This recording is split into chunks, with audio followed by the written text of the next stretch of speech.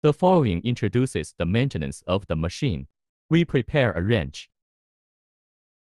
Just twist the wheel by hand. It is idling.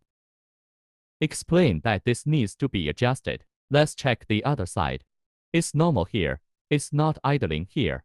It's idling here. It's not normal. Loosen the nut a bit first. Just turn it counterclockwise. Then adjust the other wheel again. Then test. It doesn't feel loose. It's alright. Same here as well. Loosen the nut first. Check first. Now this is not loose. I screw it. It's idling and the wheels are loose. Now, we are going to adjust. Clockwise adjustment. Clockwise rotation. Actually, look at the side. The side here is painted black. It's painted black.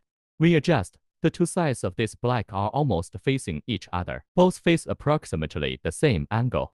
Turn the wheel by hand. If it doesn't loosen, it's normal. Painted black. Adjust it so that the two sides are about the same angle. Then tighten the nuts. OK, adjustment completed.